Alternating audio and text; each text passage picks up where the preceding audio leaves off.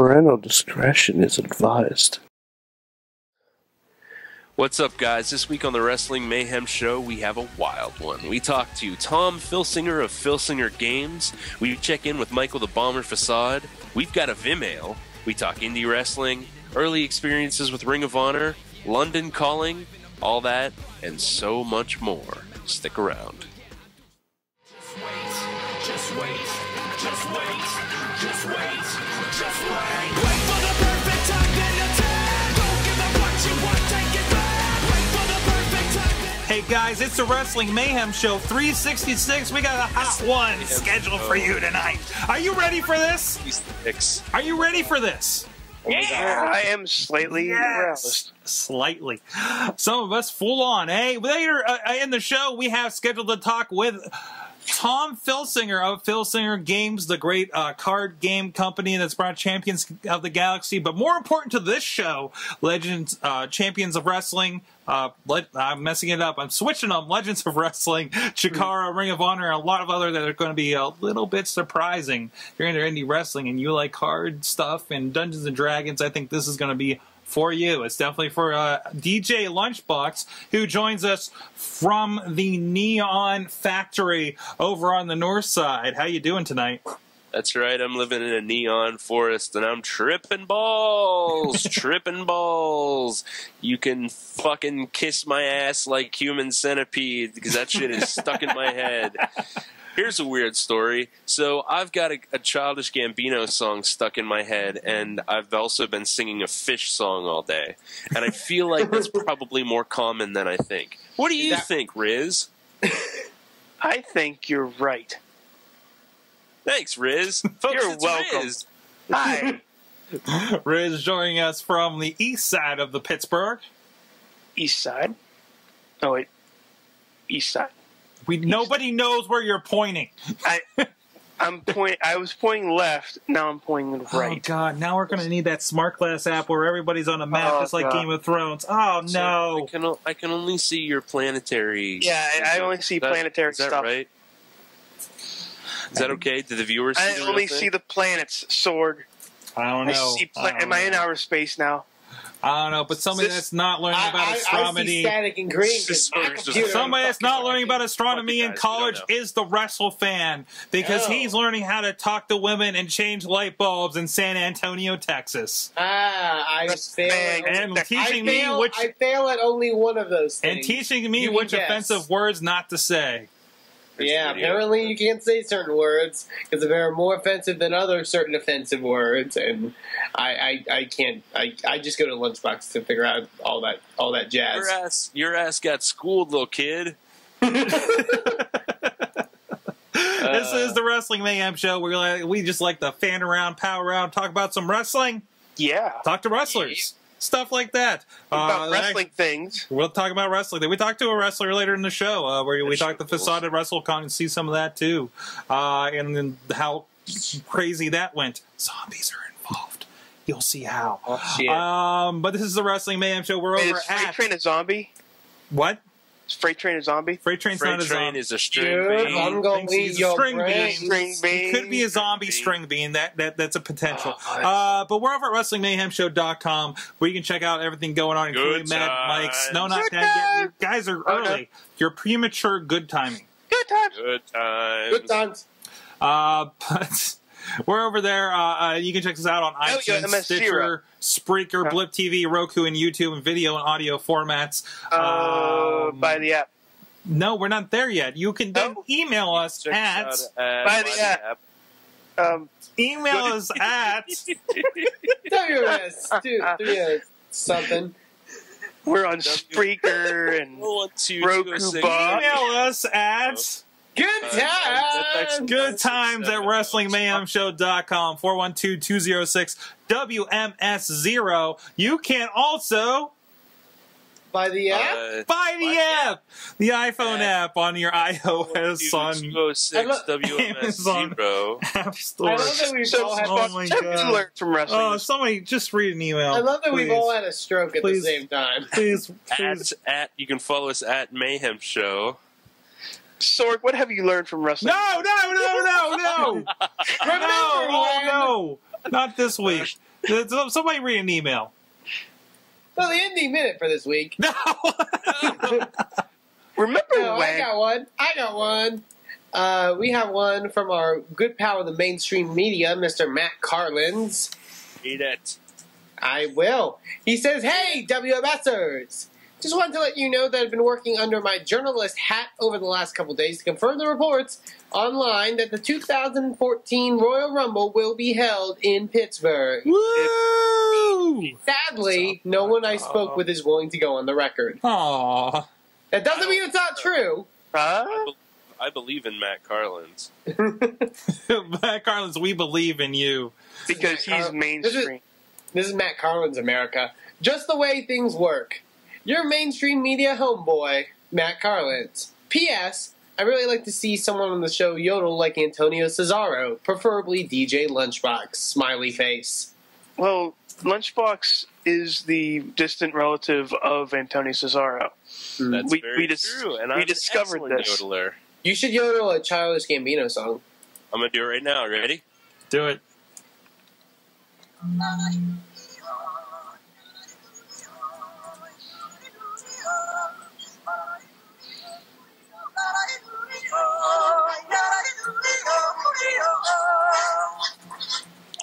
Did you like it? It was good. That was beautiful. It's amazing I how should- it continued, even though you started Yeah, talking to I us should- again. I should- What was that? Go before I started talking. But that was pretty good. But I think Yeah. I heard that before. Seems you? familiar. Seems familiar. Does it seem familiar? Does it Did seem you like try to hike up a mountain that was like Does very smooth once in a while? it seem? Yeah, that's right. Yeah, And then did you fall off a cliff like twice or a lot very of times? rarely. Only when really stupid people play. And did did you have to guess the price of a toaster oven? Toaster oven. Toaster Son, oven? Really? What the No. fuck? You're watching goddamn Drew Carey episodes and shit. Just a wave runner today, man. Yeah, we never did toaster ovens in fucking Fucking wave 1980. runner. Dick. Bob Barker, son. The price is wrong, bitch. I don't Maybe even know. next week when I'm not sick, What I'll the try fuck to is happening to the show? I'm just skipping all over the app in the notes, and I've gone right past it. It's me. It's Fan of the Year, Big PPC. So yeah, busy week. Not much in the email this week. I enjoyed Raw. SmackDown was decent. TNA was okay. Raw, not too shabby. Sorry. It does say Sorry. it's capital R-O-H. Raw, Raw. not too shabby. Raw, once again, mainly for fan support and interaction, was fun like it normally is in England. Where I am not from, I am from different area. Shield was awesome. Brock versus Triple H, I guess is exciting, but not really. Ryback versus Cena. We will see how this goes and if I buy into it. I think they could easily have had a Rock rematch against John Cena, but since Rock got hurt, they filled that role to Ryback. Why did you have to be heel? Ugh, because he's facing Super Cena. Ugh. So, questions this week. If each Mayhem crew individual on the show could pick one match Extreme Rule whatever they want style each and make the card for Extreme Rules, who would it be? Example, Coffee versus Barrett in a no-holds-barred table match. Team Hell No versus The Shield. Primetime Players versus Primo and Epico Rose on the pole match. Haha, yeah, I heard she got kicked off European tour because she was drunk like the whole time. Till next week, it's me, it's it, Big PPC, sent from my iPhone. And is anybody else's font very different? Yeah, it's really weird Okay. this week. I'm trying to figure this out. I just copied and pasted. Wait, what's He your really font? wants us to. no, he it's in really the wants- email. It's in the email. I don't know about that. Then. So the question, The question. Extreme Rules match. Pick an Extreme Rules match. I would love to see William Regal versus Wade Bennett in a I don't know, London street fight or something where they can use brass knuckles and that'd be cool. Whatnot. That'd be cool. A London street fight ladder match. A Paul London street fight. A teabag on a pole match. Oh, that would be bad. Fucking queen on the queen hangs above the ring in a TARDIS, and they have to get her down. I can see Riz, Was that the original plan for the Duchess of Queensberry match? get the fuck out of here, Riz. Wait, why are you telling me that? No, I'm saying wrestling fans, oh, get the fuck out of here, Riz. Answer the question. I would, Demanding tonight. we need a good scaffold match. Ooh, holy crap. Big Show and Mark Henry. What? In a scaffolding Holy match? Yes, I'm surprised you didn't say the Great Khali. and the Great Khali. There you go. Just- No, he'll break a hip. Just sing the lyrics while they come down. Wow. How about you, WrestleFan? You got one? I want to do a tag team match. Not just a tag team match, because that's not the extreme stipulation. A tag team, I can't wait. a tag team chocolate pudding match What? with Brodus Clay and Lord Tensai or Sweet Tea against Damian Sandow and Cody Rhodes, and then Damian and Cody want none of their shenanigans, and they just walk Nope. out. Nope. You gave me a great idea. But Fucking chocolate pudding match. R-Truth versus Kofi Kingston. Nobody knows what's happening. no. Oh. Nobody knows at any time what's going on. They love the black guys now. Boom! They grew a stick up their butt, and they're like, "Oh, we're going to push all the black guys on our roster." This is happening. Whoa. Wow. Let me bring it down. I got you. Baby. I got you. How about Caitlyn versus AJ in a First Blood match? Yes. Yes, wrestle till you have your period. That won't happen because they're synced. Oh, they're in sync. Also, AJ's too young. Yeah. It's just young. All right, so we got another email here. Well, there's a couple in the chat room. Randy Orton versus R-Truth in a What's My Line match Mhm. from Alexander Park. Randy Orton versus R-Truth in a loser leaves the WWE match. They both just walk out because they're losers from Bobby of J-Town. And then Alexander Cars also says, Chris Bosh of PWG fame says a suck our cocks match. What? That's a thing that happens, apparently. All right. On that note, we have a pretty hefty email here from our friend from London. It's a Vim mail. The original emailer, I believe. Hey! No, that's the wrong accent completely. I wasn't trying to do an accent, but okay. Wait, were you reading I'm the just going, hey! You were trying to be the Fonz. that or also Big BBC? I'm not sure Not which. from London. Hello, all. Greetings from London. I was at Raw this past week, and I have some thoughts, and I'm going to try to poke you guys into discussing things a touch deeper than you have been doing. Every time I do ask a question, please do debate it before going to my answer, which will, of course, be the correct answer. Damn. Maybe we should just make this our round table. He's not wrong. No, he's not. Firstly, The Rock returning like he did and getting injured like he did is going to put a huge dent into his movie career. If there has to be rescheduling of the filming for Hercules, then he will no longer be looked at as a reliable movie star. This could have two effects on him. Either he never returns to wrestling again as it's too much of a risk, or he results in a much more regular capacity as he won't be taking the movie bookings. Time will tell. That's a good question. It's a really good question.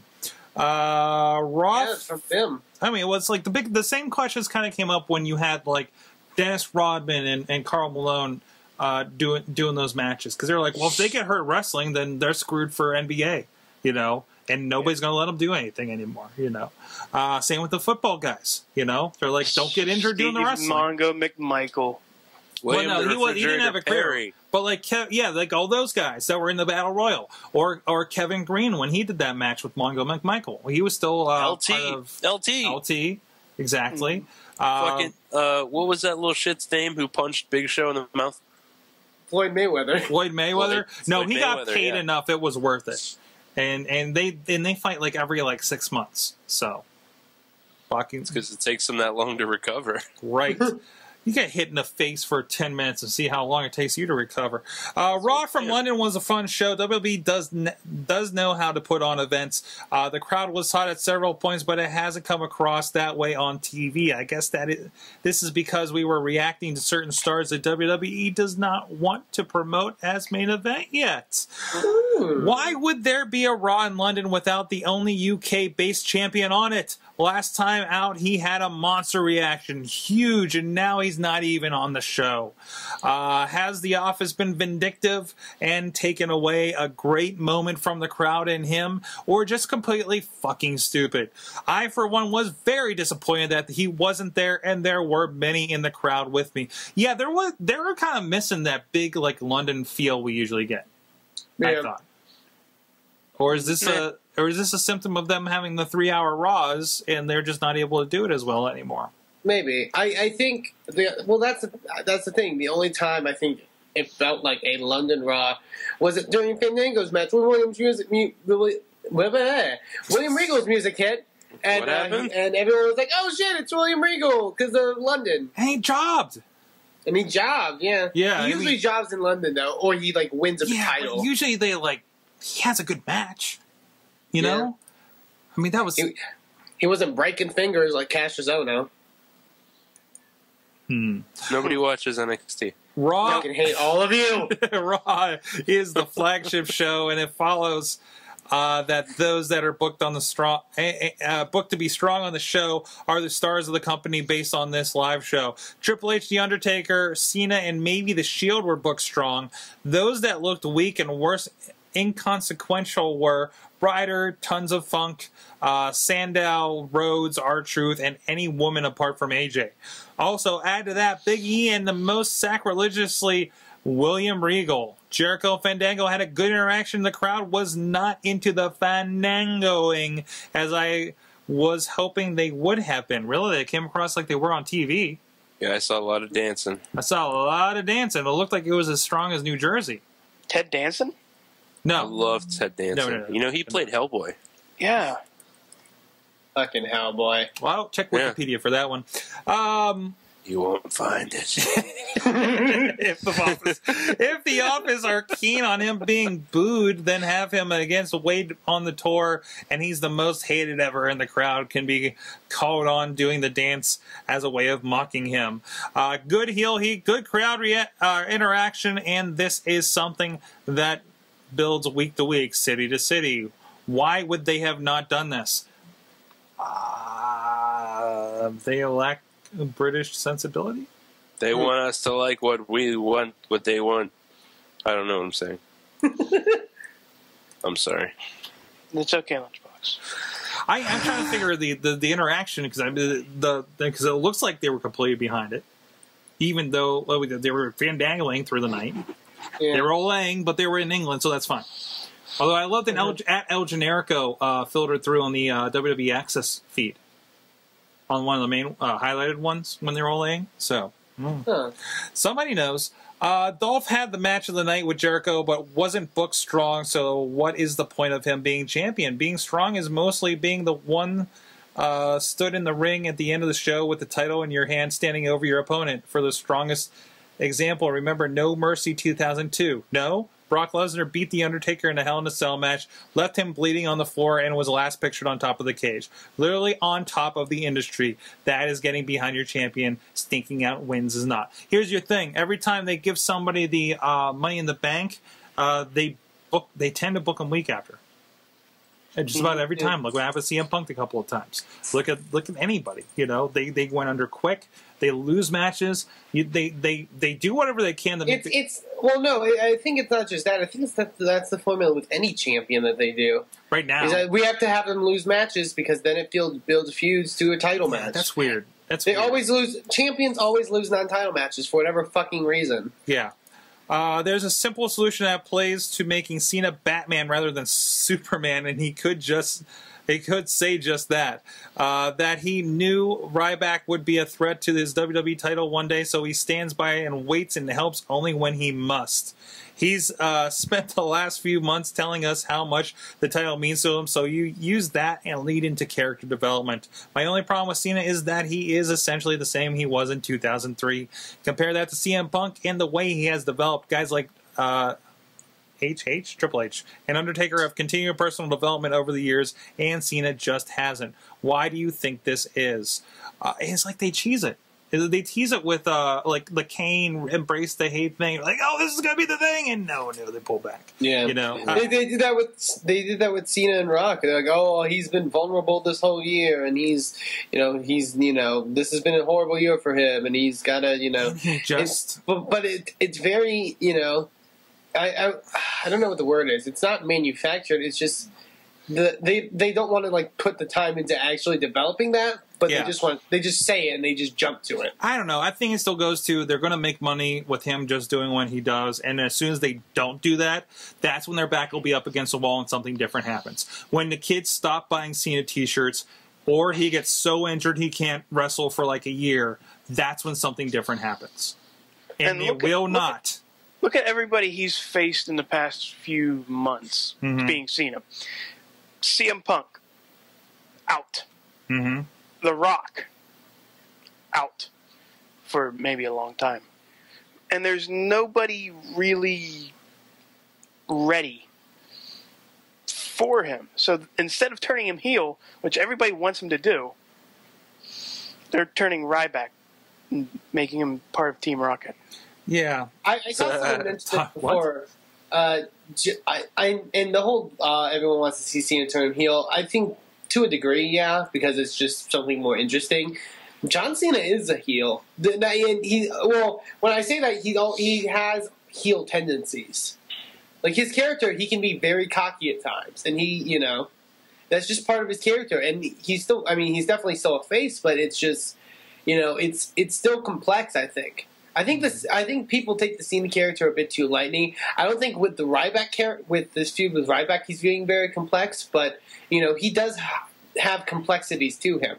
Yeah, he's not complex yet. He has complexity. He has complexity. Well, he's not showing. He's not showing complexity. I see what you're getting at. It was just an interesting. He has configuration of words. What's that? He has complex attributes that make him who he is. Sure. Just like everybody else. Just like everybody else, like me. I'm complex. Randy Orton. What is complex about Randy Orton? The fact that he would be a great fucking performer, incredibly interesting and talented if he was a fucking heel. And if they did something with him instead of letting him flounder and fucking fight Sheamus for the rest of his life. He still wasn't really complex, though. He was good. I still go back to this. You have too many top guys, and they have to do something and not be a top guy for a while. Floundering is not being a top guy for a while. Something will come around. Orton's one of those guys they'll bring in whenever they need a challenger for some heel for some reason, randomly, and they'll come back around and be like, hey, it's time for Orton to get the belt again. That's the way it is with these guys. Cena went away and did other things for a while. Unfortunately, he's Cena, so he's always on top of the card belt or not. But still, Sheamus is going away and doing something else for a while. Big Show goes away, comes back, punches somebody in the head, and gets a belt for a couple months. Whenever they need. These are utility guys. They're all on the top. And then that's where guys like your Zack Ryders and Wade Barretts don't pop up until they become one of those guys that can cycle back and forth. It's really the glass ceiling above the glass ceiling is so full, it's even harder to get in there until a bunch of them get hurt. This is like the prime of Randy Orton's career, though. I think he's just being wasted right now. Yeah. Like, but then you don't know. Maybe it's something, because you always hear like maybe something's going on with him. Yeah, and you don't know what's going on in the back. Just maybe, like you said, maybe he's pissed somebody off. You don't know. There's the politics going into it. Maybe he pooped in someone's book bag or gym bag. bag again. Yeah, Maybe, Yeah. maybe He has- he's going over he his has script failed to the make sure he wellness doesn't thing forget his twice. line. yeah. But still, it's like what you said, Sorg, about Randy Orton. Every time he does get a push, though, it seems like there's something that says, "Hey, I'm going to get in trouble," and he gets in trouble. And that's it too. How many guys with 2 failures in the wellness policy of the 3 strikes and you're out rule are consistently your top dude at a pay-per-view? Anybody? Rey Mysterio. Rey Mysterio? Nah. He's not When really, he's not but he injured. hasn't. Him and Orton haven't had like the top spot in a while. Exactly. Right, so, and I they've mean- had 2 strikes for a long time. Rey Mysterio hasn't wrestled. And then, Well, then he's injury prone Because too, so that he's doesn't fucking help hurt either. himself. So I He's think a that's stupid a Mexican consideration douchebag. though, right? Because he's got a big case of the no knees. What the hell? Fire that. Wow. fucking little Okay, Mexican let's finish this shitbag. off, guys. Having said all that, having said all of this, I don't want you to think that I did not enjoy the show. I saw Foley, Triple H, Paul Heyman, Daniel Bryan, who, with his "He Hugged Me" with The Undertaker, was the laugh of the night, along with the best crowd line of diagrams. Kane, The Shield, Chris Jericho, and The Undertaker. Now for some questions. We didn't have enough discussion. Wait, before we get the questions, the Shield came in on a helicopter. Because yeah. legitimately, they were coming from the SmackDown show. I understand. I didn't see who else. There's a couple of divas or something that were in there with them that they didn't show when they came in. I think they were like, we needed to get them from this show. It to was this show. probably the Bellas. I Sucking can't them remember. beans. I'll see if I can look it That's in up. the team. I'll see if I can look that up later in the show, or somebody else can while I'm doing this. Which deceased wrestler would you like to see back in the WWE today? Oh, I know this one.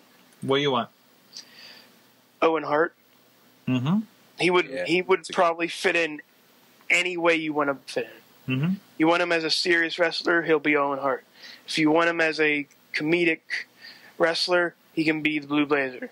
It doesn't matter where you have him. He's gonna perform to the T, and he is awesome. I go Macho Man. I don't know how performance based, like if he could still go, but it'd be tremendous if he was and he did. And I have a secondary one if you guys don't take it. I guess if we're talking people that necessarily, I think that's necessarily thinking they're in their prime. Mm-hmm. The first one that came to my mind was Bam Bam Bigelow. Mm-hmm. Ooh, I was- that's a good one.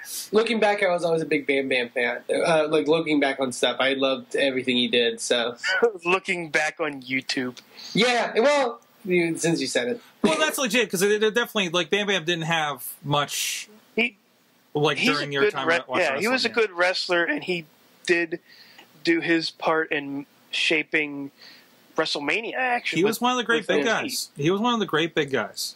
Mm-hmm. I always loved his stuff in ECW. Mm-hmm. I watched a ton of that. It was really good. LB? I was watching a couple of Royal Rumbles, and Tyson Tomko showed up. Oh wow! If you remember him. But he's not dead. He's not dead. What? No, you're He has a serious drug problem, but he's not dead. yeah, You're he's thinking not of dead Test. yet. Who am I thinking of that's dead? Test? Test is dead. Oh, it's Test. Yeah. Remember, Test. we reported on a story like a couple months Test. ago, or not a Test. couple months ago, but of Tomko shooting up in a Chili's. Oh, yeah, I no. thought he died after that. No, No, was it shooting up or was it like finding a big spoon? Like, Yeah, he like stole a bunch of shit, and he was in a bathroom. It doesn't matter. All right. doesn't really matter. He's a crackhead. He's not dead, but I do want to say that Tyson Tomko had a lot of potential. Now I have to think of somebody else. I do He's agree dead with on the Macho inside, Man. so that's good. Chris Candido. Candido, yeah. Chris Candido was very good. I'm gonna go ahead and say Chris Benoit Yeah. Which because if he hadn't died the way that he did, he was doing amazing things in the Yep. WWE. Yep. His feud with MVP and all that stuff, and it just all went straight to hell.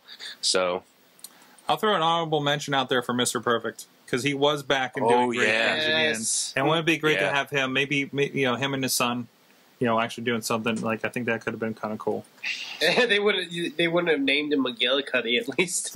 Maybe. Is Magnum TA dead? No. No. Are you sure about No. that? Yes, Well, I think Meany even confirmed that he's still alive. So he says he's doing great, actually. Yeah, he's 53. Good for him. And Vim I got one more. yeah, Jesse the Body Ventura. he's He's not not dead.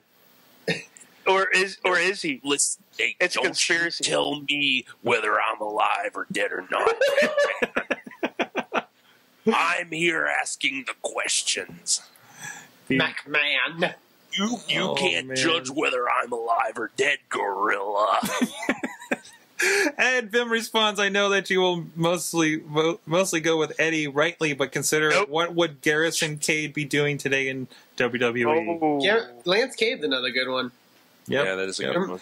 Yeah, that was right. But well, I think he got fired before. But I mean, that was remember when he was doing stuff with Jericho? Mm-hmm. Like that was fucking great. Who is the next sports star to have significant interaction with WWE?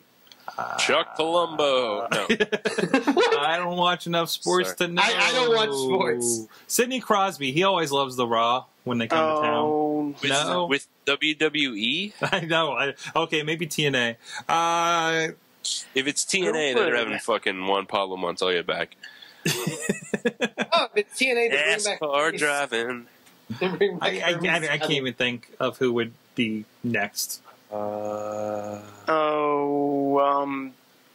I got somebody, but I can't figure out the name or anything else. What's fucking... Really? This is what we're doing God, now? what a good show. Can we just call this Wrestling Frank Mayhem Mir. 66? Frank Mir? We try to think of Frank wrestlers' Mir. names. Frank Mir, there you go. Frank I Mir. I thought you said Frank. I want to see. No. I think that you get more UFC guys. I think you're going to start seeing UFC gonna- guys that have retired out getting their second career with wrestling, much like you get football Tank guys. Abbott? Yeah, Tank Abbott. Not including Tank Abbott. Does Dave Bautista count? There you go. I think that's going to be the thing because I mean MMA is tough, man. I don't think there's much shelf life for the guys there. Like I'd like to not get punched in the face for real for money. Okay, let's do this. I was thinking about that. I only started watching a few short years ago, and fucking all the guys that I knew who they were are retired now. Yeah. With the handful, with the exception of like two, Forrest Griffin's still around, and I think Stephen Bonner still fights. Yeah, and those are two guys that started when I started watching. If we want to talk MMA, I would love if WWE would capitalize on sort of like the Ronda Rousey like buzz. Sorg's like, no, fuck this. No. But No, I don't even know what you're talking Okay, about. I got have one. no Ronda idea. Rousey is a chick that fucks people up. all No, right, I Lunchbox. agree with you to a certain degree, Wrestle fan, but I don't Lunchbox. think she's. Gina Carano. WWE loves models. Ronda Rousey is not a model. Yeah, it's Who only is in my dreams. Riz has something to say. What's up, Riz? Lunchbox, this one's for you. Who is the guy with the really long beard? Grill in his Tyson mouth. Tomko. Who? Tyson No, he had- Tomko. No, the MMA fighter. I know you're into MMA. It was in Strike. It was in Strike Force. No. Ah, crap. All right, we'll figure this out on the break. All right, and his last question. Holy crap, we need to finish this one. Yeah, Will Dolph ever really be Wait, what booked was as a his strong answer? champion? He didn't have an answer for that one. I didn't have an answer. Will Dolph ever be booked as a strong champion? I think he will. I think he's already doing better than CM Punk did the first time around. It was a first go around. Don't judge this. I know he had the belt before, but that doesn't count. It's already being booked better than that. One time. What's that? Punk beat JBL that one time. There you go. LB? What's that? Dolph as a strong champion in the future? No, somebody's like tapping the microphone. Someone's making Yeah. popcorn. I have no idea. What's happening? Anyway, no, not in this title run. He's gonna slip by, and they just randomly threw him in the middle of this other feud, and he's gonna lose the belt eventually and get pissed. If he gets it somewhere down the road, I could see Dolph having a career similar to Edge's. Wow. He's that guy when they really need somebody, when they don't have anybody because of injuries or something like that, and he comes in and always a fan favorite, but never explodes and gets white hot at the level of like a Steve Austin or a John Cena. Who else? Anybody else? Oh, yeah. I thought you called me Wheels there for a minute. No. But No? I don't. I agree with Lunchbox. I don't think he's going to do it this time. Yeah. But there's still potential there that he can, in next year or so, win another title, and then build on from there. This is the start. This is the beginning. He's not peaked yet, and that's the scary thing. Yeah, he's so good. All right, from the chat room, from that last question, some names: LeBron James from Mike. Something else. I'm presuming these are sports names: Chanel Sonnen, Kimbo Slice, Lee Trevino. Kimbo Slice. That's who I was talking. Ryan Lochte. Ryan Lochte. All right. No, Ryan Lochte. No. And with that, till next time, remember, I'm listening. Yes, that was all an email for the last 20, God knows how many minutes we were talking. All right, guys, with that, we have to go that's it, show's over. No, we have to go check out some DVD. Folks, thanks for listening. And then we'll be right back with Tom from Phil Singer Games Mayhem Show. Remember when?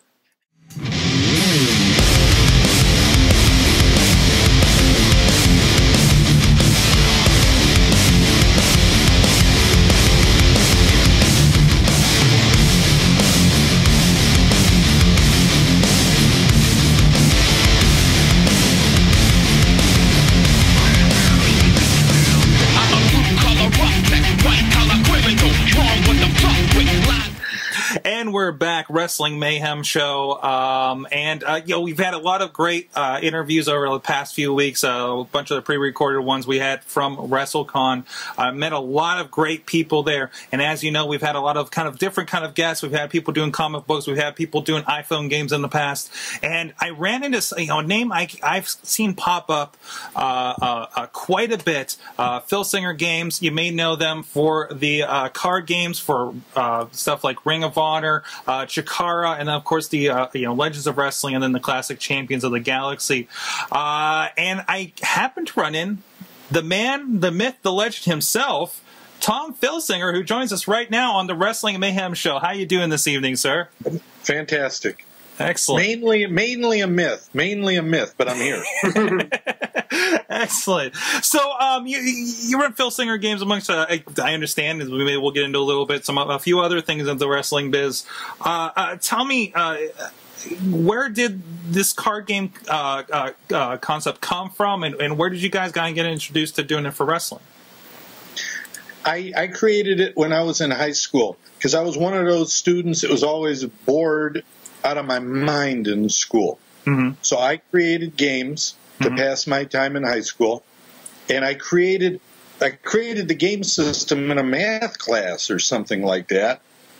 I put the wrestlers of that era into my game system, and I started to then play it at home with my brother, and he loved it. And I thought, well, let me see if I can't get the WWF to buy this thing. Mm-hmm. And I contacted them. I talked to Gorilla Monsoon. I talked to a bunch of people there. And they passed on it finally after about a year of talking to me. Mm-hmm. And they instead produced a game with Milton Bradley, a board game, a children's game.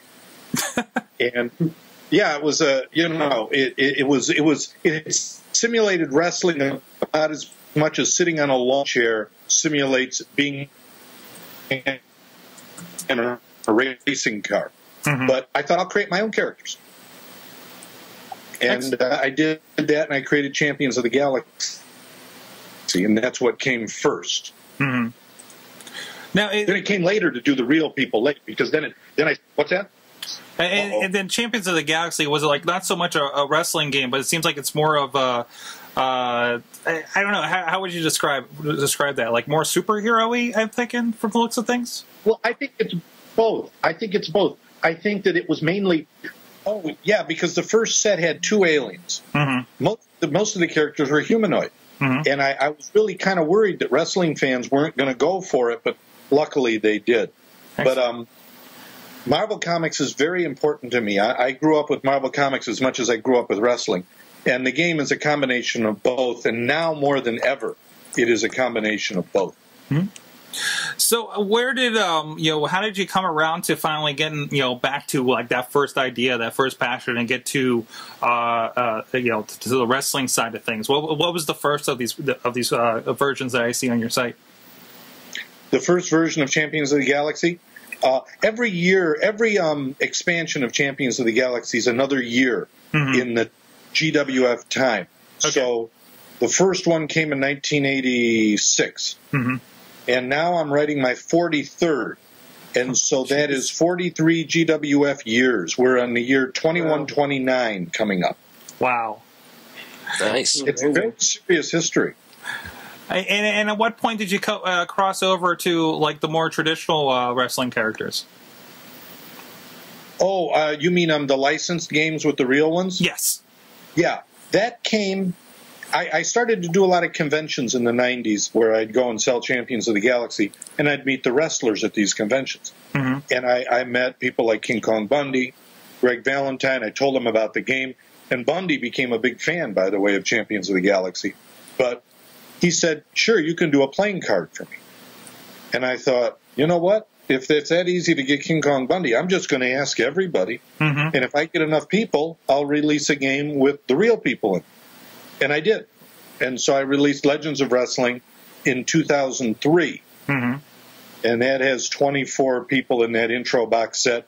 And we've had 12 expansions of that since that came out. Wow. And I got real lucky. The guys were awesome. I mean, I signed the Road Warriors, Jimmy Snuka, Ted DiBiase, Harley Race, Buddy Rogers. I mean, there have been a couple hundred people signed, and some of them are some of the biggest names in wrestling history. Hmm. And that was a big question for me because, of course, we had the guys with the Wrestling Manager app and game on previously, and of course, they have issues where they can't get a lot of the characters, so they kind of have guys that kind of look like the characters. Yeah. How did you guys get in? With these guys that we know now are pretty much locked up with like Legends contracts with WWE. I got lucky. I guess I was asking a lot of them before the WWE was doing that. Mm-hmm. Started to do that more in the last several years. Some people have not been able to work with me because of that now. Yeah. But nonetheless, I mean, realistically, there have been thousands of people in wrestling history, hundreds that have been significant. And so we've signed a fair percentage of them. Mm-hmm. I'm real proud of the names we have signed. Yeah, and I definitely see guys that I wouldn't see there, like, a lot of ECW alumni, like I saw Mikey Whipwreck's on here, but a lot of great names like Jimmy Hart, Fred Blassie, like guys I know that would probably be locked up with WWF and stuff.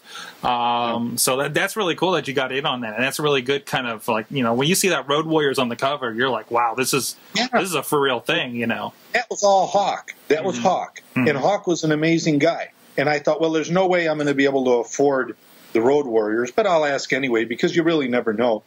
And he said, no, listen, let's work something out. And he was very creative with me. He was just an incredible guy. Mm-hmm. So how did you get connected then from there? Was it just kind of a logical step to start looking at something like a Chikara or Ring of Honor then? Yeah, our game fans really led me in that direction. Our game fans are the best game fans around. And they love to see the growth of the company. Mm-hmm. It's a very grassroots-oriented company. And so they reached out to some of those initially, like Chikara was our first licensed game. And, that's something that worked out for us. And since then, like you said, we added Ring of Honor, Shimmer, Combat Zone Wrestling, Championship Wrestling from Hollywood, and there will be more. Excellent. And that's kind of something different because, I mean, you usually don't see a lot of licensing opportunities for these smaller groups like this. And I think there's something kind of building with that. Chikara has been amazing because they have, I don't know how many iPhone apps, and you just see a lot of good professional-looking material from them. Including the stuff you guys are putting out, like great deals with guys, licensed deals, with guys like you. That's great. Our artist, Werner Muck, has done such a great job with the card art. Mm-hmm. games that the wrestlers use them for their Twitter profiles, for their Facebook profiles. In fact, Antonio Cesario, who was Claudio Castagnoli when we signed him, was always using his card art for his Twitter profile. So I'm very proud that our cards look as nice as they look. To say nothing of the fact that the wrestler stats on the back are very accurate, and we do a lot of research on those. Excellent. Excellent. I have a question. Go for it. I'm curious about the actual gameplay of how it works. How would you describe it? Is there another game system out there that you could compare it to, or is it kind of its own thing? But it's a game system a lot of people don't know unless they know sports games, and it's called Stratomatic. I don't know if you ever heard of Stratomatic baseball, football, basketball. Have you ever heard of that? I'm unfamiliar now. See, so that's all right. But the point is it's a sports action game that's played on a tabletop, and I played those games, and that influenced me creating a wrestling game that would have that same real fast action. One of our matches, if you played a match right now between Kevin Steen and El Generico or something like that, the match would take place in real time. So it could end in a minute, or really it could end even in faster than a minute, but it could go 20 minutes. So it works very nicely that way. Very cool. And was that sort of the big thing you were going for? I know you mentioned before about, sort of the board game aspect that, it features wrestling, but it isn't necessarily like utilizing, I guess, what you see in a professional wrestling ring. That was sort of one of your main motivators? I don't understand. Could you rephrase that? Well, just that you wanted to make sure that it was as realistic to an actual wrestling match as possible. Absolutely. I mean, you can do anything that happens in wrestling in the game. We have rules for cage matches, lumberjack match, hardcore match. Really, it's anything. We've got a card for Bryce Remsburg, who is a senior official referee. You can include him. In other words, the things that happen in a match when he's the referee for Shikara or Shimmer will happen in a match that you put him in too. You could have managers at ringside distracting a referee. You can have a run-in by somebody. It's all there. Very cool. Yeah, you're basically booking your Fed. If you play the Ring of Honor game, let's say, you book that Fed. I call them Feds. I should say promotions. But you book that promotion your way.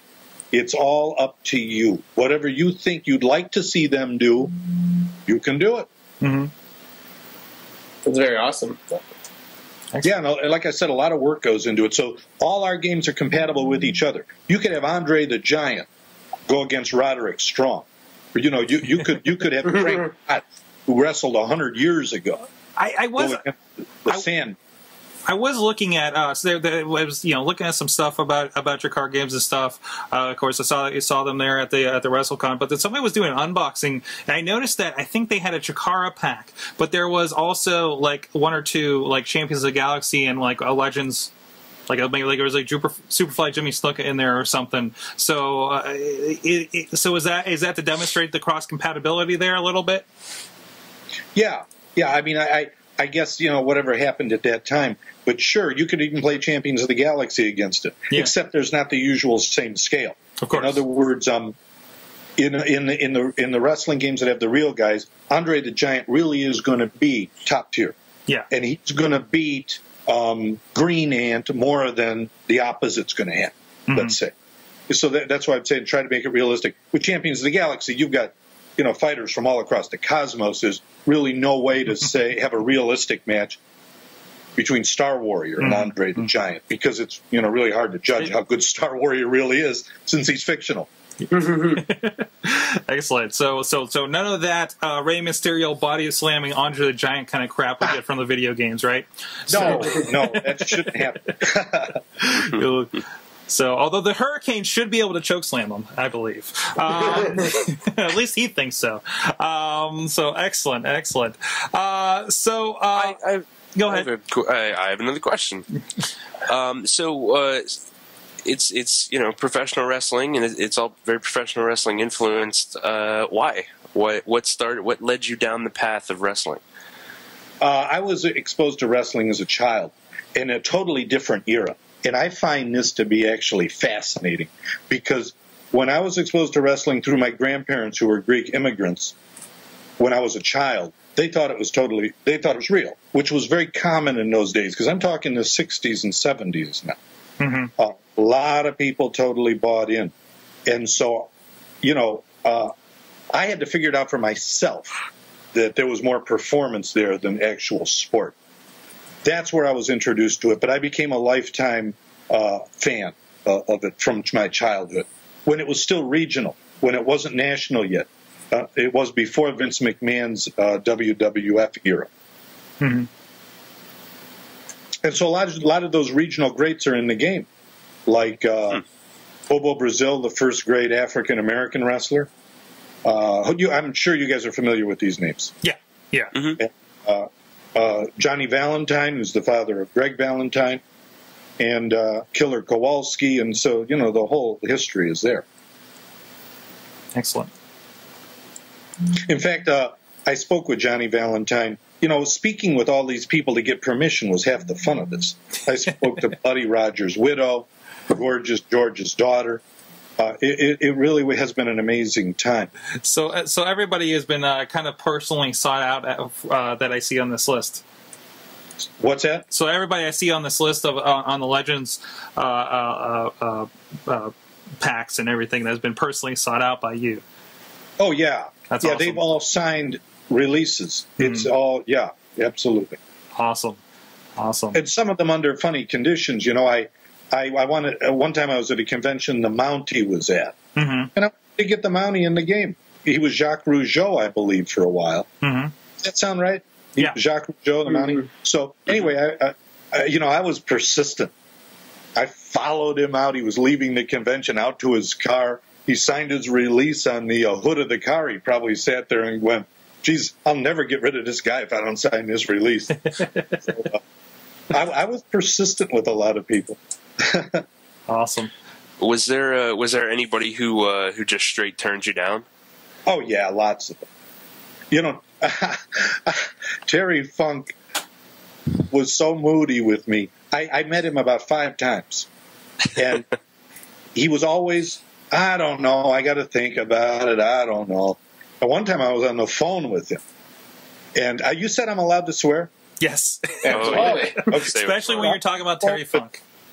And he's getting ready to go on an airplane, and I said, well, come on, do it. We got all these other guys in there. And he said, "I don't know." So I tried different things, and I told him that I was also friends with people in the Cauliflower Alley Club, which is, a group of old-time wrestlers that meet in Las Vegas every year. And I said, "Yeah, so the Cauliflower Alley Club supports this." He goes, "Fuck the Cauliflower Alley." I thought, all right, that's not going to work. Well, no, it doesn't always work. Awesome. We got some commentary from the chat room. Alex out in Long Beach. He says that just kind of sold me on the game e-fetting. Well, he says it's a weird way of e-fetting, but that's kind of what it sounds like. It sounds like this is like a basis for that e-fed kind of concept you see online a lot. It also does kind of akin a little bit to, I think, that little bit of that wrestling manager thing that we had a bit ago on the iPhone, because it was that kind of card game. There's a system kind of in play here. You're doing your booking somewhat here. And it feels like it's also / a little bit of Dungeons & Dragons. I think so. Mm-hmm. I'm very influenced by all of that, including Magic the Gathering. And so, but here's what the fans do. They'll play their Ring of Honor promotion or their Chikara one or their Champions of the Galaxy, but they'll go to the message board and they'll all talk to each other and compare the feuds and the different scenarios they're doing. And one might say,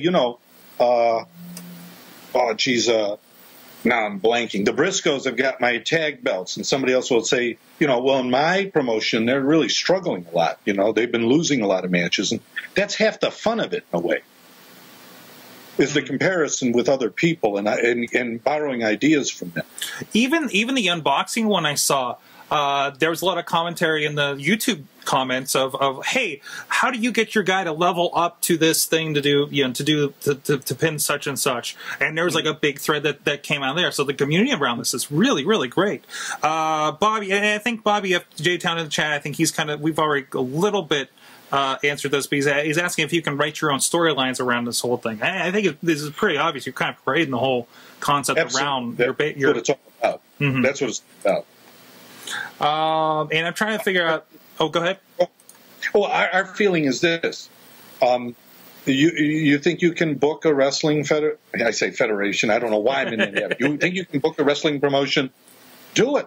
You know, I mean, there's nobody's. And you know what'll happen? Let's say sometimes the dice rolls will give you here. You're promoting this big pay-per-view event. You know, your own pay-per-view event, and you've got Kevin Steen versus, let's say, Jay Lethal, and you're kind of hoping that Steen wins because you want him to move on. But, you know, the dice rolls don't always do what, you know, you want. Mm-hmm. Jay Lethal, let's say, gets the upset. But here's the idea. How creative are you about that? How do you say that happened? Maybe there was distraction, interference. Now it's time for a rematch between those two. You know, so there's a lot of, being creative in running these events. Is there a dice roll for a dusty finish? There's no dice roll for it. That would be creativity. Things happen. They just happen. Mm-hmm. I'm not sure exactly how he means this question, but Alex out there is asking, how can we get in touch for affiliate opportunities? So I think for him, he's a little bit of an artist. So Entrepreneur. Oh, I thought you were trying to say entrepreneur. No. He said affiliate opportunities. No, he's a bit of an artist, so I think that might be what he's looking to get in touch with you, or maybe connect you to some other wrestling promotions out there. Oh, he says. Oh no, he didn't answer me on that. So, but how can he get in touch with you for whatnot?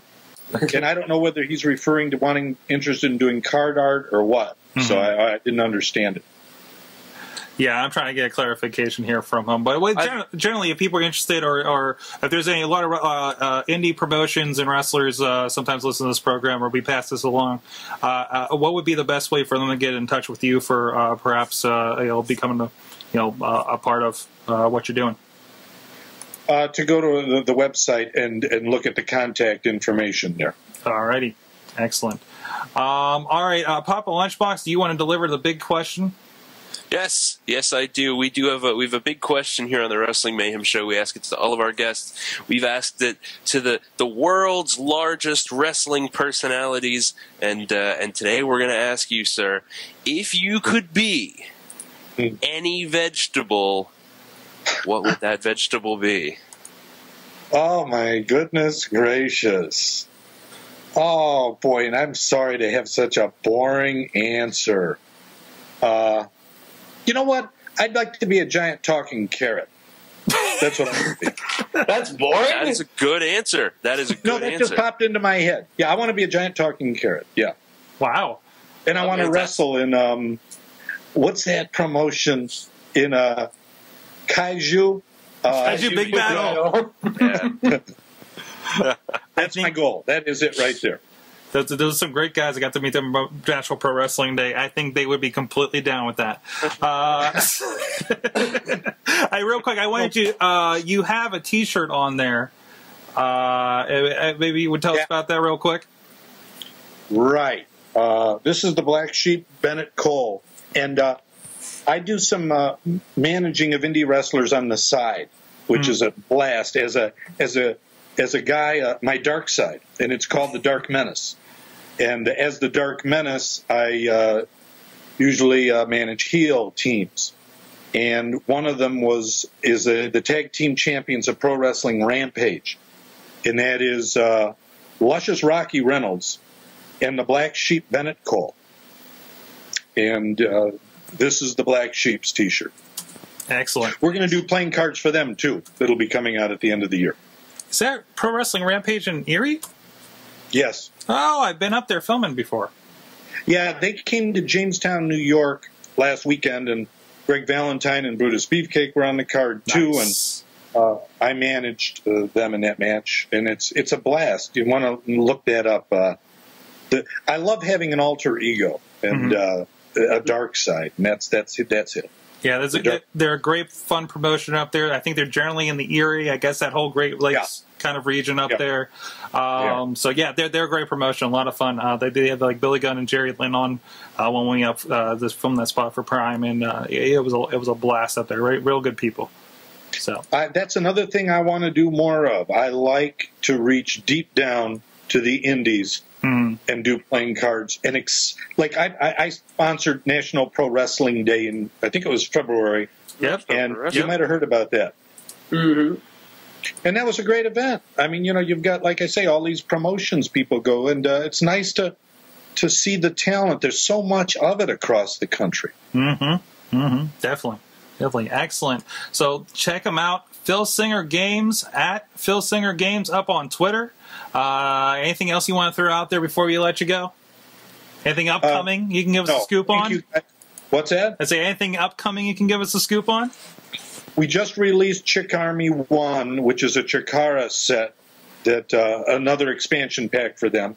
We've got a Championship Wrestling from Hollywood set coming out next month, featuring a tribute card to Percy Pringle, who is, of course, bearer. And we'd already had him signed before, so his untimely death, this was not planned that way. So his card will be coming out for that set. We've got a Ring of Honor set coming out in July, another expansion for them. Excellent. We've always got stuff coming out. I tell people, just follow us on Twitter or go to our website. Awesome. Thanks a lot. Something really cool. I love to see this happening. I love this concept of the indies coming out and being represented in something cool like this. You don't just go to the shows and that's it with indies like it's always been in the past. It's a lot more of this. Thanks, Tom, for joining us and Thank you. And stepping through all the Skype technical issues we've had tonight. Hopefully we smoothed over here in editing. And now with that, hey, more indie wrestling. It's time for WrestleFan and his Any Minutes. Back to the studio. No, we're in the studio. We're still in the studio. We're not leaving. Thanks for that awesome interview we did with one Tom Filsinger of Filsinger Games. It was a fun time, and now it's time for the Indie Minute. Yay! There was stuff that Sorgatron Media was a part of that happened this weekend. Big stuff. The first being RWA Spring Fling 5.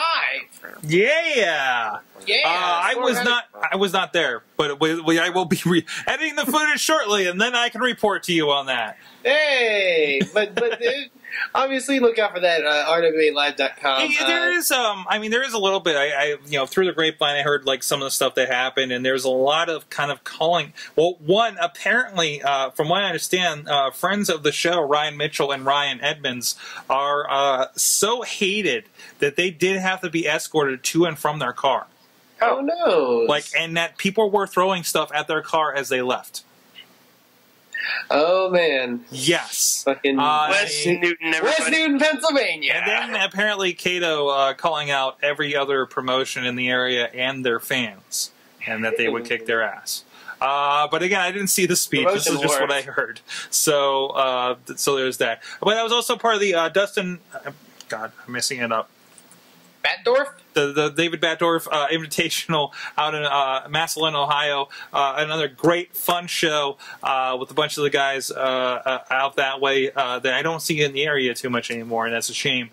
Juice Jennings, of course, and Butcher Madrox, who's up in Prime Wrestling now. Jock Sampson, friend of the show, of course. Yep. Tremendous Battle Royal that he Mick Foley did a little bit.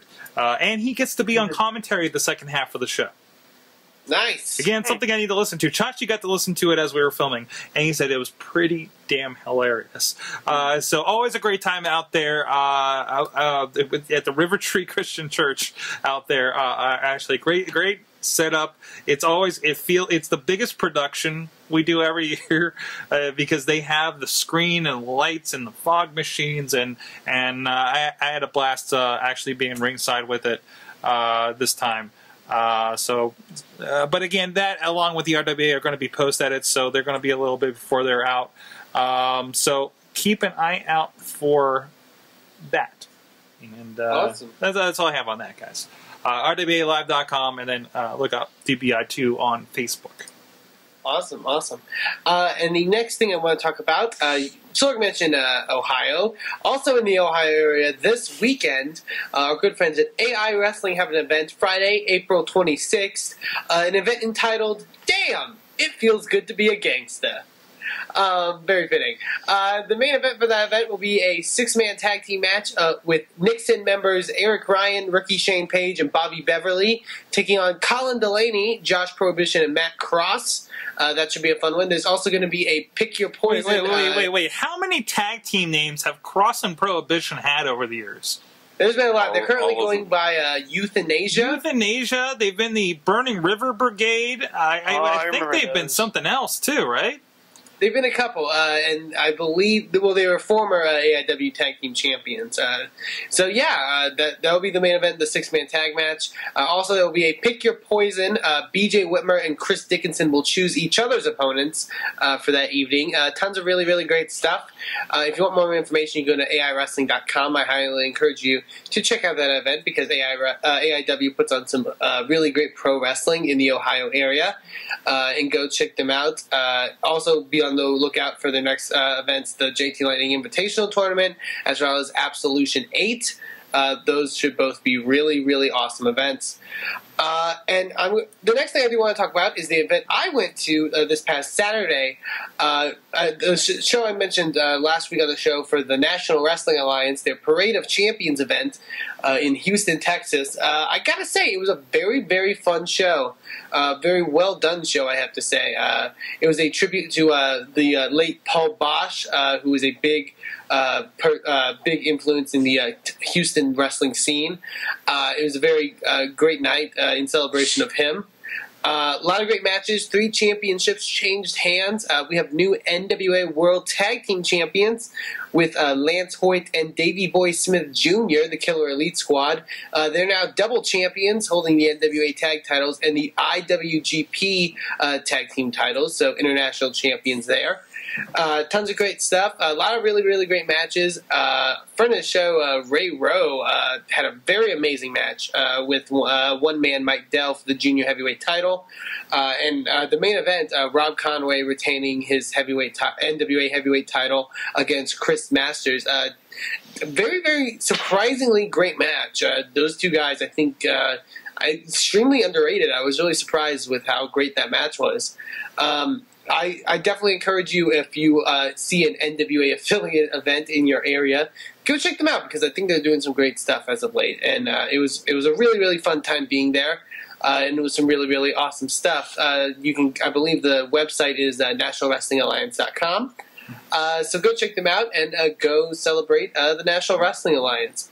And the final thing that I do want to mention here on the Indie Minute is just a quick note for all the people in the Pittsburgh area, because Ring of Honor will be in Pittsburgh for an event May 11th. It's right around the corner. It should be a very, very fun one. I got to say I'm jealous because this card looks very, very good. The main event for the Ring of Honor World Tag Team Championships, Red Dragon, which is Kyle O'Reilly and Bobby Fish, will be defending their championships against Jay and Mark Briscoe. Jay Briscoe, the heavyweight champion for Ring of Honor, and his brother Mark. That will be an awesome match. Also, Michael Elgin going one-on-one with ACH, so that should be very, very awesome.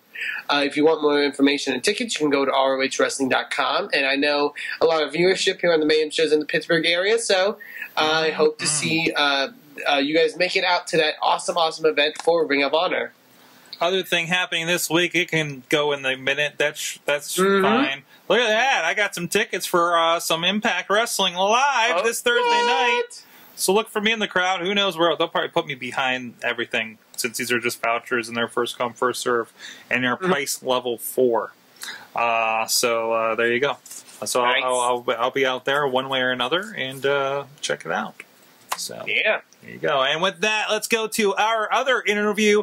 I had a sit down with one Facade right before he got to partake in a ladder fray at WrestleCon a few weeks ago, WrestleMania weekend, of course, with a lot of cameos, I guess you could say. It got a little crazy. The camera work probably got a little crazy in this one. So go check it out. And then we're going to take a look, talk a little bit more Montreal Theory with one PJ Palaco.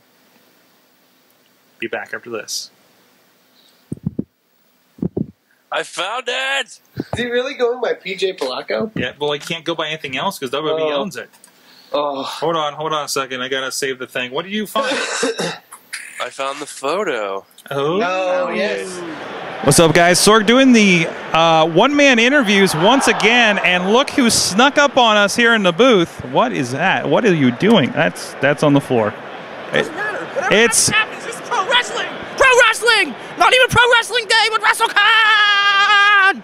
it's Facade with us. I don't even know what adjectives go with your name anymore. There's a whole lot, and they're mostly colorful. Depends on where you're at and who's booking you. Oh, that's the truth.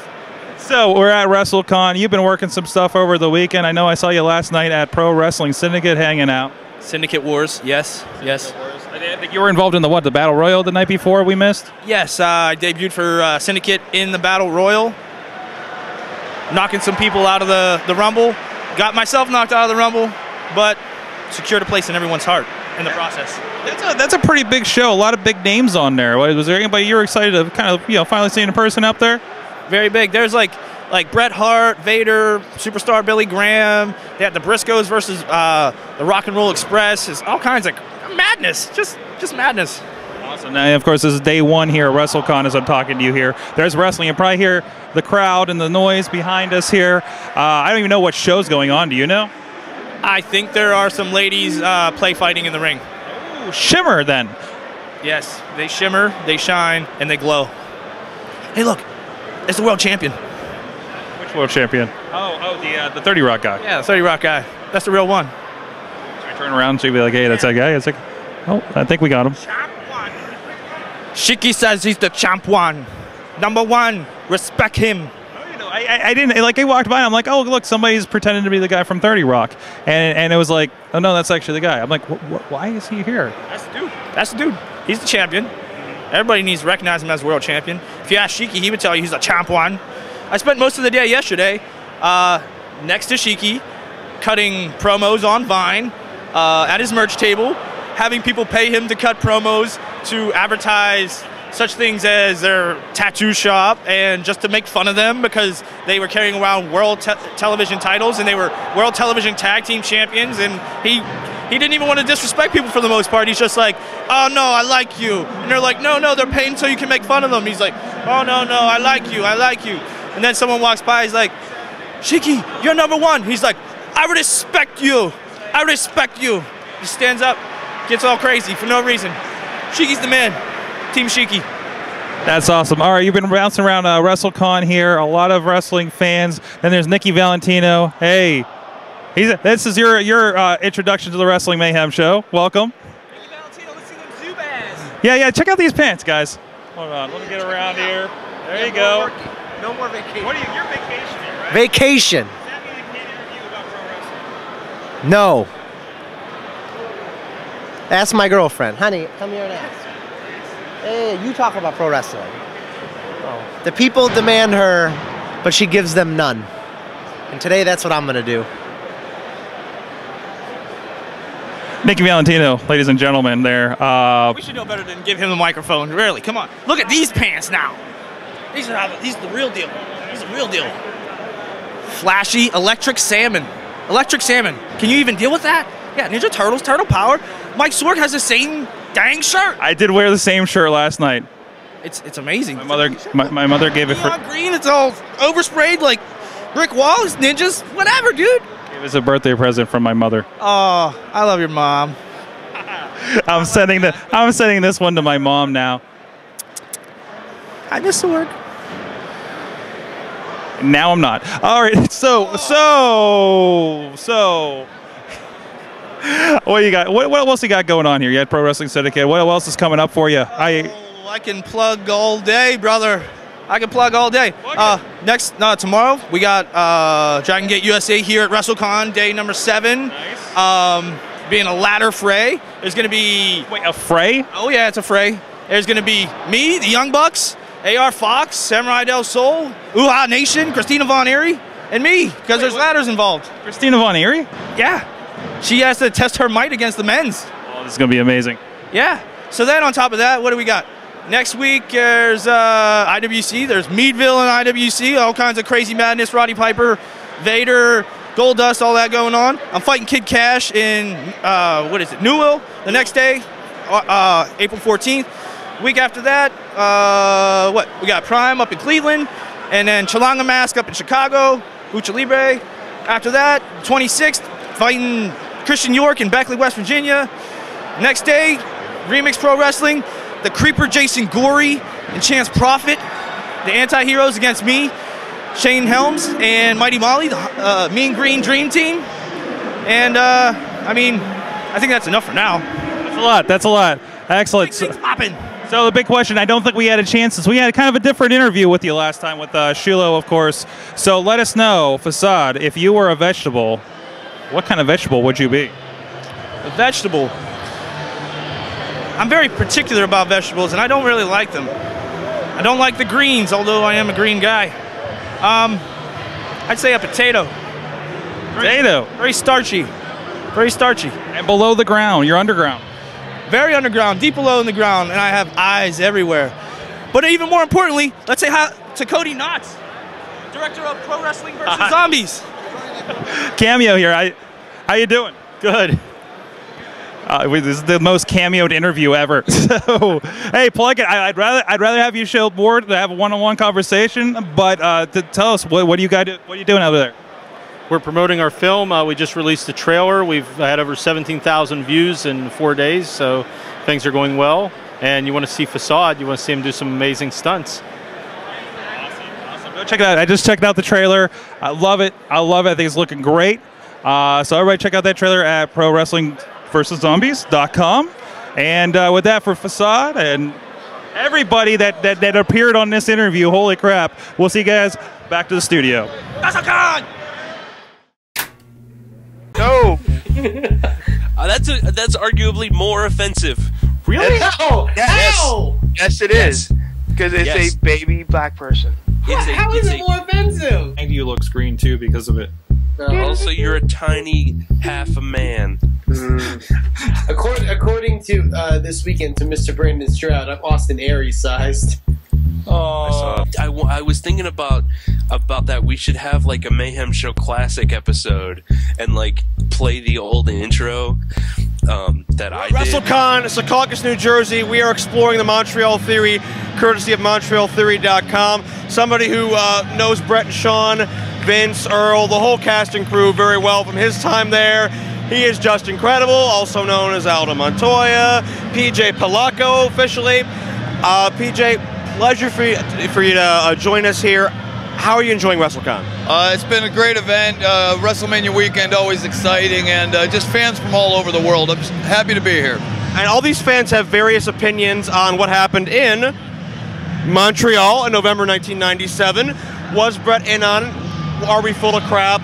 Where does the line get drawn between fantasy and reality? PJ, you obviously have been in this business a long, long time. You have a valuable opinion, much like the Carinos and the Ravens and the Kevin Kellys and everybody else. What is your take on the Montreal Screwjob? I personally believe that it was the most well-orchestrated work in the history of the business. It was just very odd to me that Brett was there with a camera crew to document the whole thing. The way it went down, it just, in hindsight, all these years later, it was just the perfect storm, and we just don't get those very often in the world of sports entertainment, pro wrestling. So that's just my humble opinion, and I don't think anybody else was in on it besides Vince, maybe Pat Patterson, and Sean, and Brett himself. It's very interesting to me doing my research for this. Now, you have your doubts. You obviously have been very close to the Clique in your time. Unofficial member, if not official member at some point. Kevin Nash on this disc has his doubts. Sean Waltman on this disc has his doubts. Even Shawn Michaels had a line or two that was a little iffy. Do you have any insight as to why all the Clique members, sans Sean and Hunter, seem to think there may be more than meets the eye? That's very telling to me. I just think, I mean, this business is a very skeptical business anyways, but after being removed from it for so many years, it's just you can't help but think of it, and that's just my opinion. I think Sean Waltman and Kevin Nash have insights, but I don't think Shawn Michaels would have smartened any of them up to something like this. I think it was groundbreaking, and it really was the start of the Attitude Era and what they were heading into to compete with WCW and ECW, and guess what? It worked. There you go. PJ Polacco has his theory. He's got a little circle involved. We talk about maybe it's just Vince and Brett. Sean's not clued in. All these different theories are on the Montreal Theory, MontrealTheory.com, digital download, DVD. Let us know your theory. We're here with PJ Polacco, and it's great to see PJ Polacco looking so good, doing his DDP yoga, back on the straight and narrow. You're one of the good ones. You're a great guy. I'm very happy to see you as good as you are today. Thank you. It was my pleasure to be here. MontrealTheory.com. Get it. Hey guys, we're back. Thanks to PJ Polacco for talking with us on the Montreal Theory and Facade and Nikki Valentino and Pittsburgh the Pro Wrestlers versus Zombies. There's a lot of misses on that one. Oh, sorry. Go check out that trailer, Pro Wrestlers versus Zombies.com. What's going on? Yeah, we thought it's a little something different. What is your this is the part of the show where we do a Remember When?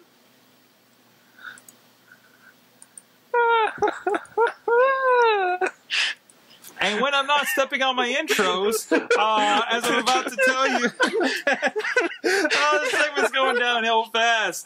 I thought it'd be interesting to say, what was your first kind of interactions with Ring of Honor? Where did that come about for you? And what were your kind of earliest memory of that? It was kind of, coming back here to the Pittsburgh area, guys like, myself and LB and Riz have an opportunity to maybe go see it here. And it's all kind of, it's the number 3, it's kind of making a big deal right now. Where did you first hear about it? What about you, Riz? The first time that I learned about ROH was around the same time that I originally started going to indie federations. Mm-hmm. So, and one of the characters that I saw on the IWC promo was a guy by the name of Delirious. Mm-hmm. Now, again, I wasn't privy to the indie scene, so I didn't know who this guy was. So I looked him up, and I saw that he was facing the same guy that will be his opponent at No Excuses, which was Matt Sydal, Evan Bourne for the for Lunchbox there. But use fucking slave name, son. I am using a slave name. Son. Father. But Kitty.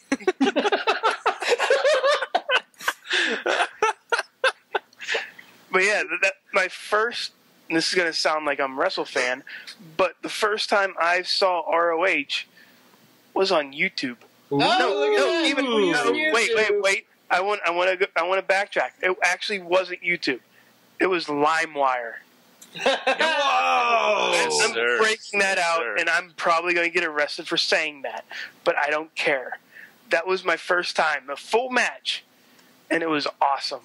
And I got hooked right there with Delirious and with everybody else in the ROH area. So I saw guys like Samoa Joe and Colt Cabana and and all these other guys. There's one more that was on there, but I couldn't remember who. But I just kept watching it, and I can't stop watching it. But after a while, then it started, and guys like Samoa Joe left. CM Punk left. Everybody good left. Delirious is still there though, but he's awesome. But it seems like everybody just scattered away as well. Mm-hmm. To the wind. What about you, WrestleFan? My first exposure with Ring of Honor. This will surprise many people. I used to go on message boards. Yeah, I used to be that asshole. And this was before the Mayhem show, and I remember someone mentioning some company called Ring of Honor, and I was like, "Oh, what's this? This is more wrestling." And I sort of looked them up, and I saw clips and that of them. I remember I bought a DVD of theirs. I think it was from 2006, and one of the matches on there was B.J. Whitmer against Jimmy Jacobs. And they were sort of in a hot feud going in there. And I remember watching that match and being like, holy shit, these guys are literally like fucking murdering each other. Because they would beat the shit out of each other. And it wasn't, I think the match I saw, it wasn't like a lot of their weapons-based stuff. It was just them like power bombing and like literally beating the shit out of each other. It was pretty amazing. And I was thinking, oh, like this is a group that's they're much more intense. They're much more, on the edge of things, it's not the stuff you saw in WWE or TNA. It was very different, and I started to follow them a bit more, sort of, follow their storylines enough. And I gotta say, they've been doing some really great stuff. I do have to disagree with Riz a slight bit. They did lose people like Samoa Joe and sort of their top guys, but it's funny with Ring of Honor how. Anytime they'd lose somebody, there'd be another person to sort of fill that spot. I think they had a great job of sort of elevating people up because, they were the WWE and TNA picking grounds, really.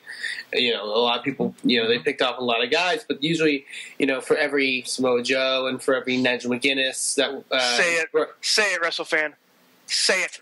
I know you're waiting to. Say it. I wasn't even going to mention that person.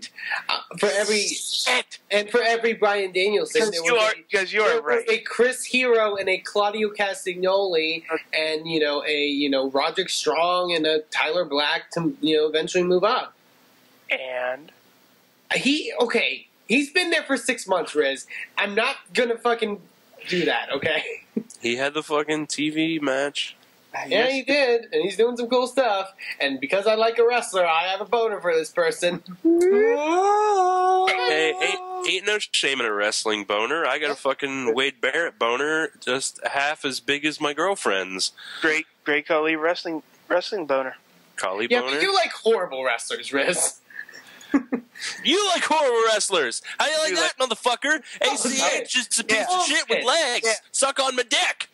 You watch ACH versus Michael Hogan when they come to Pittsburgh, and you get the biggest boner you've ever gotten in your entire fucking life. Dude, I'm getting half chub watching Nice versus Elgin. I should not have said that part. Yeah! Hell, why? Anthony Nice is a Elgin and Nice fan.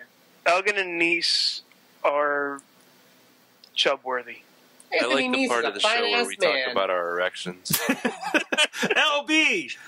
How'd you first get your ROH boner? Well... I don't know, to be honest. I've been sitting here thinking about it, and I can't remember which came first, whether it was TNA or if it was Ring of Honor. If I'm not mistaken, I think it was TNA. I saw, a few interesting clips which introduced me to AJ Styles, very impressive AJ Styles, which led me to looking for more of his stuff, and like Riz, I turned to LimeWire, and I still have an amazing match, AJ Styles versus Jerry Lynn, in a high school gym in front of 12 people. Incredible match between those two. But it was definitely early on in Ring of Honor, and I was into it in what I felt was the glory days of Ring of Honor, when you had people like AJ Styles and you had fucking Samoa Joe, who originated the Champ is Here, and that fucking Will Smith Muhammad Ali song. I think it was LL Cool J. Doesn't matter. You had fucking Low Key and the Rottweilers. You had Bryan Danielson was part of it. You had fucking what's his goddamn name? Chris Daniels. Is that his name? Chris? Yes. Yeah, Fallen Angel. Chris Yeah. You had them. It was a great time to watch Ring of Honor. It wasn't very big, but you had just incredible talent that you knew was really going to go somewhere very big. And you did have your early on. You had your Delirious and your Matt Sydal and your Slave Name, people like that. Slave Name. You're right. No, you know what? I think because that motherfucker isn't going to be employed for about a week longer. Excellent. So fuck him. Sorg, what about you? I think, I really think, again, it's kind of blurry, like that first introduction, because I heard about it, didn't really, like, I'm not got into it, but saw some, and I don't know how I saw it. I don't think maybe I saw some YouTube clips, but I know my introduction had certainly have been you, sir. Yes, when we were first starting with Wrestling Mayhem show, you're like, oh, there's this dude Samoa Joe and stuff like that. And then it kind of led into like going to IWC and seeing guys again that you were telling me about, like Low-Key and Ricky Reyes, like Delirious. And kind of fallen through that rabbit hole until finally I actually got to, like, I never really, like, got a bunch of DVDs or borrowed a lot or rented a lot or anything like that. I picked up a couple before they were Stars ones that were more FIP, but kind of the same idea, right? And then finally got to see one of the final battles, I want to say 08 or 09, whenever the hell it was I went out there, with Mad Mike at Hammerstein Ballroom, and it just blew my mind how this was, and I just I don't even know. Again, I think TNA kind of came first for me, checking that out in the long run, but then that, like, we followed some of those names back, you know, like there's that weird kind of trail, you know, that back and forth between the two of them, because I mean none of this stuff was consistent. You know, there's still, like, you hear CM Punk. Like, I remember that CM Punk being in a match, you know, there when we were watching the pay-per-views when ICP was on them. You know, apparently that's the one time he went there and didn't even get paid for it with Cole Cabana. You know, lost opportunities, right? So, excellent. So there you go. Tell us, what's your Ring of Honor introduction? Let us know on Twitter at Mayhem Show, on the Facebook or Google+. Hashtag the show, hashtag WMS366, and let us know. How did you find, or did you just discover Ring of Honor now that they're on TV all over the place? And with that, let's go to Mad Mike's Minute of Mayhem. I'll get a little bit of roundtable going.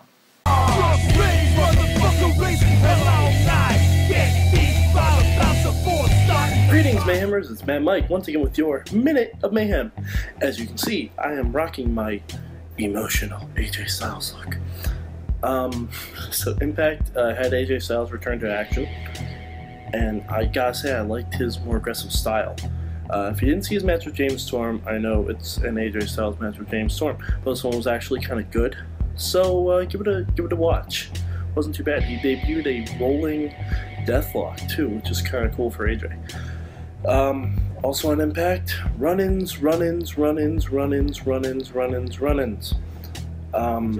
reminded me of WCW when the NWO was around, and in all the bad ways. Just got me wondering the questions I always had in WCW. Like, if WCW hated the NWO, if TNA hates Aces and Eights so much that they have heels talking about how bad they are, why don't they just have the entire roster swarm Aces and Eights and beat the crap out? Food for thought. But Raw actually was pretty decent last night, I thought. The London crowd we knew was going to make everything better, obviously. And, well, I mean, Taker. Fucking Undertaker, man. I was a little worried. That it wasn't going to be an actual match, but it was. So let's dish out Mad Mike's 3 stars of the week. Third star is going to go to Team Show-Off. Yes, Team Show-Off. That's what I'm calling them now. Because Dolph Ziggler, Big E Langston, and AJ all won their matches. And AJ playing Possum after a super kick was fantastic. And AJ and Caitlyn, if they have Extreme Rules, if it's an Extreme Rules match, which it definitely could be for those two girls, that would be so much fun to watch. And then AJ and Dolph would be a power couple with titles, and it would be fantastic. Star number 2 goes to the Ayatollah of Rock and Rolla and the Tango Man from the last La Mancha or something like that. But Chris Jericho, of course, come on. First on, he put on an excellent match with Dolph Ziggler, as they always do. And then he danced with Fandango's Dancer, which I was waiting until they brought in Jericho's Dancing with the Stars bit, because that's a given for this gimmick with Fandango. It's a given. That's what the whole feud should have been about. And number 1 star goes to The Undertaker. Because, as noted back here, Taker has 2 matches on Raw in the past 3 years. Brock, Rock, and Triple H. Goose egg. Big 0.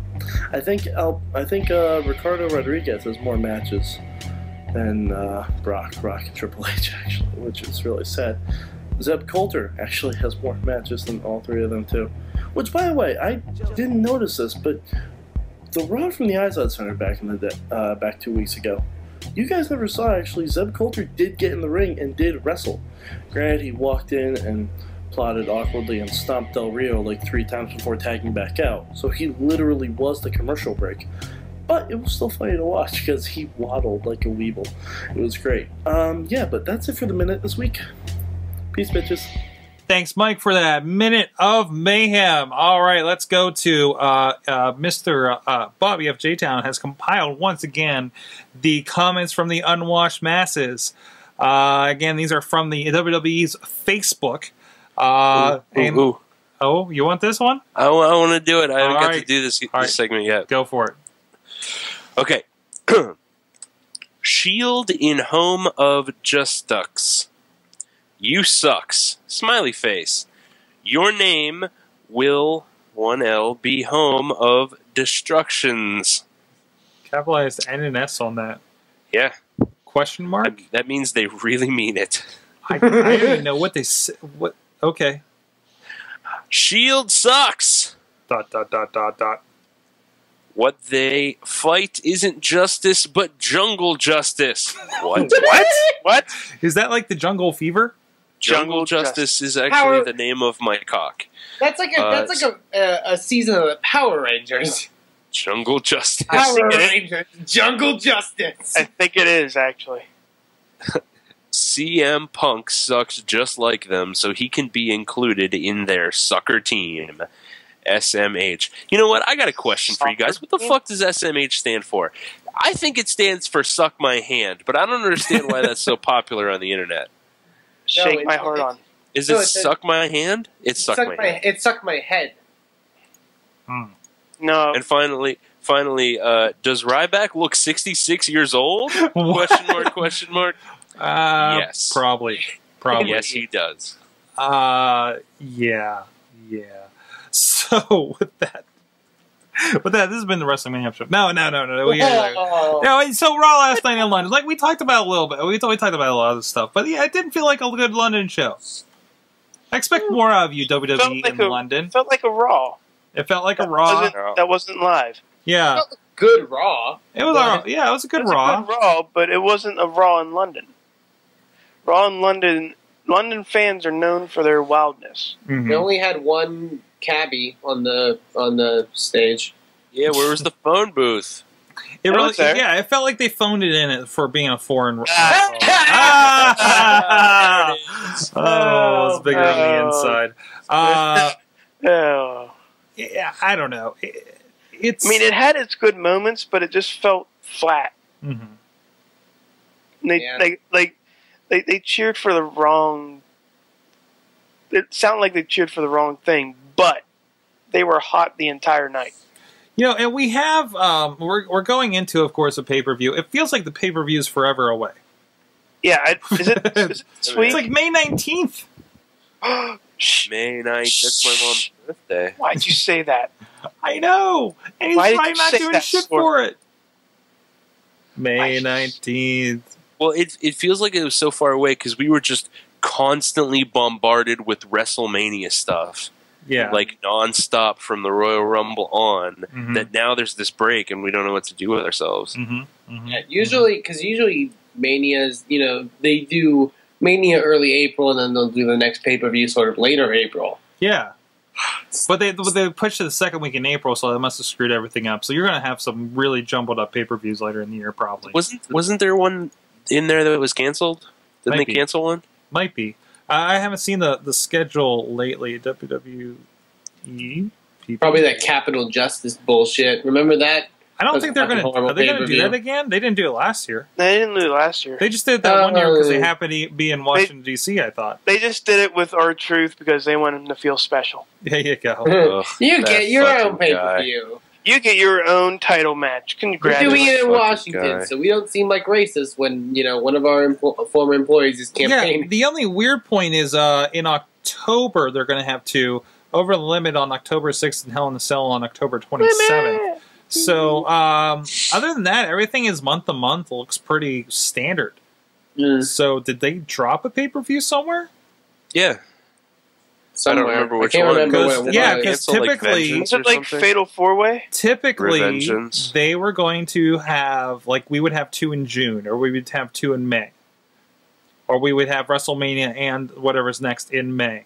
So Is Fatal 4-Way still a thing? No, I don't think so. What about Night of Champions? Night of Champions is in September, SummerSlam August, Money in What the about Bank, Vengeance? Payback is Probably June. Vengeance. Payback is new. Vengeance is gone.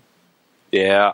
We still have TLC, Survivor Series, and the other ones that I mentioned. So there you Money go. in the Bank.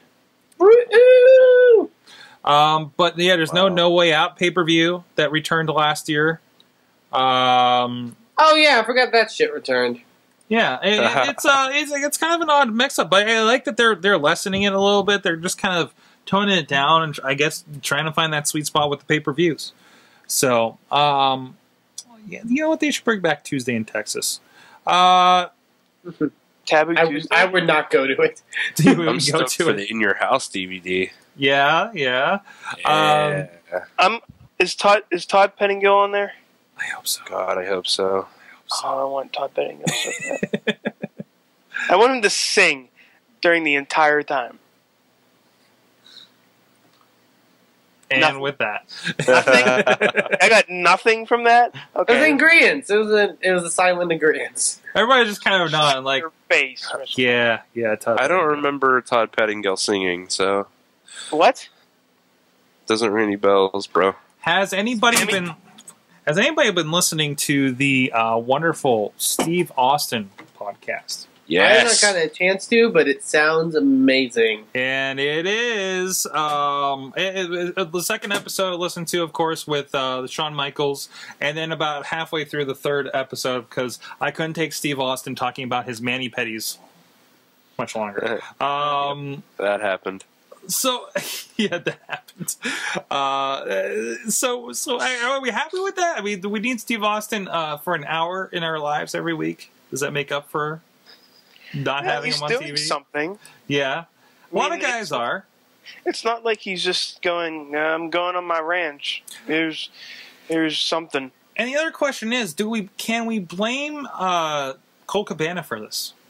Because we got that. Absolutely. Hurricane's doing a podcast, which is apparently a video show, as I found out when I tried to subscribe to it on iTunes. I haven't checked it out yet, but I think Paul London's doing one. Everybody's kind of trying to do throw their hand in the podcast. The podcast, yeah, that's Cole Cabana. But for YouTube and all that stuff, Zack Ryder. Okay. Because he was the first to put it on the mainstream. He was the first mainstream guy. He was. Even though our friend of the show, Johnny Gargano, was there first. Yeah. It was him who took it to an HNL. Mm-hmm. Whole nother level. HLA? HNL. Whole nother.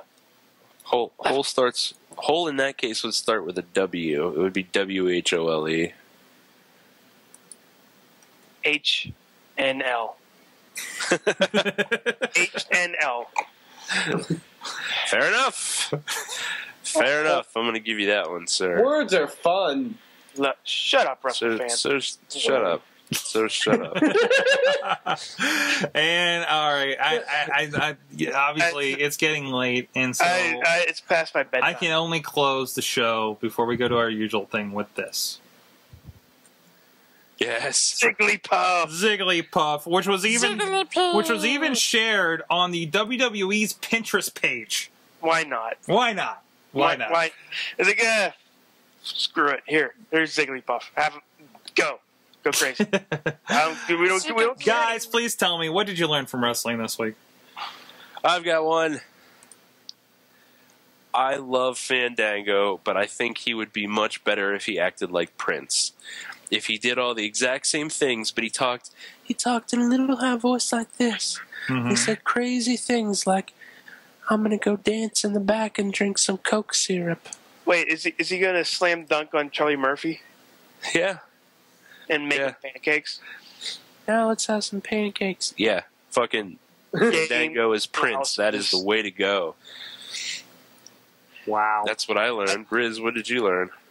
I learned that Great Khali can sing. I saw the videos posted up there. Oh my! Have you watched it yet, Sorg? No, I haven't had the opportunity. Play it. No, I can't. Play it. I'm not equipped. All right, hold on. I got the Facebook up here. We'll see what we can do here. But still, it's brilliant.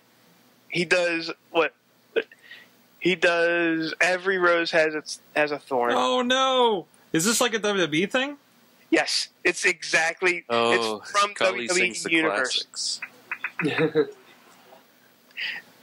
It's WWE is finally trolling themselves the way that everybody else is trolling WWE. Well, I think what they've done is they've realized like they're hiring fans like Mad Mike who worked there for a little bit, and they're finally those fans are like working themselves in these kinds of positions. There are people, especially with the social media stuff, they're like, we don't understand how this stuff works. We don't understand how they get something viral. And you're getting somebody like us be like, listen, this is what I like, and I think these people are going to like this too. Yes. Khali, can we do this? I mean, this looks like it's like one of those fake infomercials. Yeah, I'm sorry, it's not loading. It's not actually literally not playing the video right now. That's okay. But go look up. It's on Facebook. Khali Sings the Hits. It's on our Facebook page. Bobby FJ Town posted it, so we have that. It will make your Khali boner glow. Man, people are yelling. People are yelling. Anyways, they're not yelling, Sorg. WrestleFan, what about you? What'd you now learn? we are because WrestleFan's talking. Oh, you done? Okay. WrestleFan, you have the cutest nose. Oh no. It's just adorable.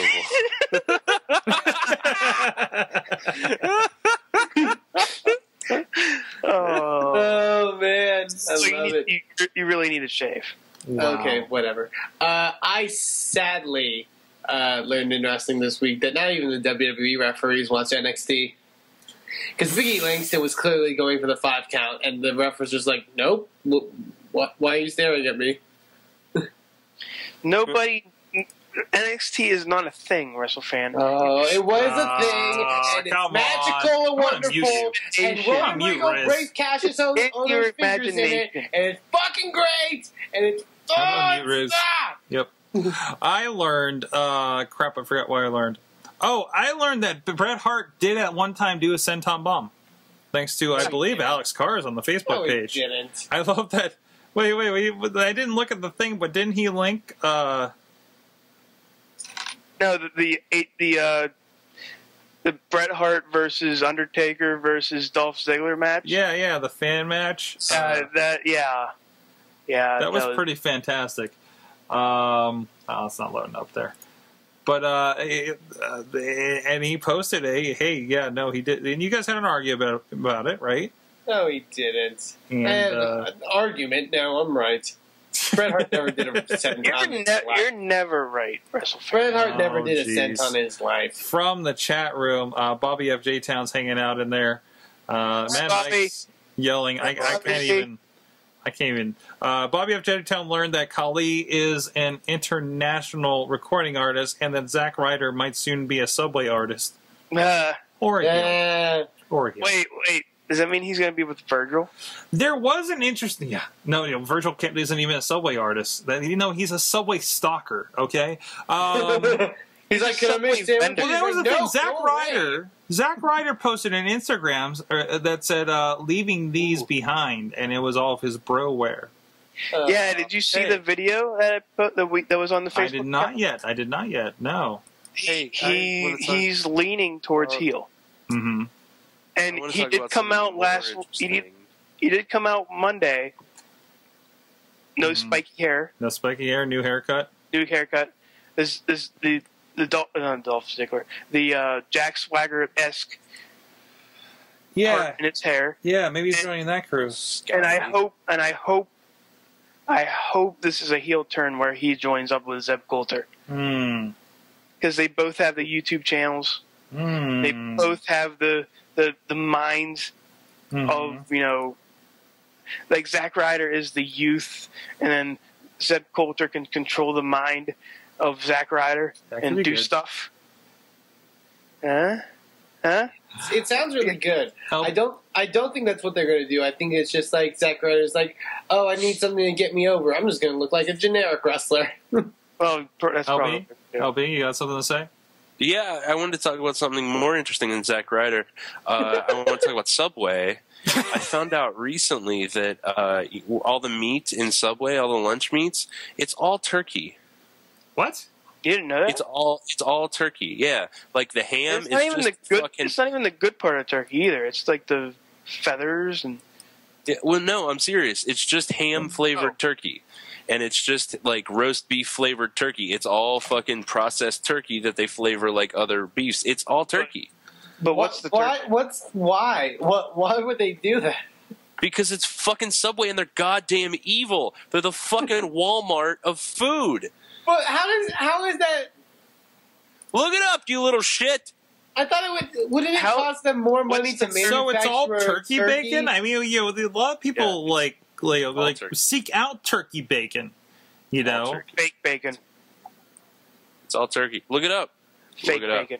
That's weird. It's gross. It's gross. It reminds me of Zack Ryder. Oh. Hey guys, with that, it's a Wrestling Mayhem Show, WrestlingMayhemShow.com, iTunes, Stitcher, Spreaker, Blip TV, Roku, and YouTube video and audio forms. Good times at WrestlingMayhemShow.com, 412-206-WMS0 to leave a message for us.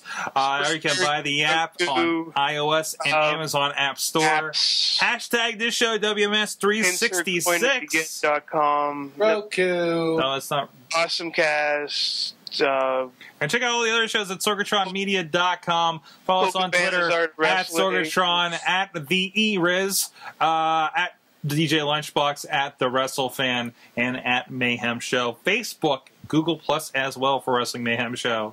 With that, guys, this has been your Mayhem. Thanks, Tom Filsinger. Thanks, Facade, and everybody else that made the show awesome tonight. Mayhem Show, out. Just wait, just wait, just wait, just wait.